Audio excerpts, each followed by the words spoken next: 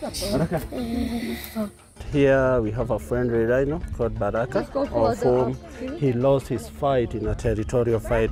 You know one thing, black rhinos are territorial animals, and being territorial, they do have a lot of fight among themselves. So he had a fight with another male rhino, of which one of his eye was gouged out in a fight, the eye on that side, but this other eye was attacked by an infection. And that's the reason why we decided to bring him here, more like an ambassador of the species. Because remember, rhinos are some of the animals that are listed as critically endangered. They are some of the animals, if we don't take care, they might go to an extinction.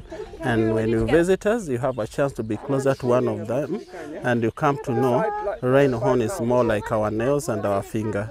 That's wholly the reason, because for once, because one, you find rhinos are killed just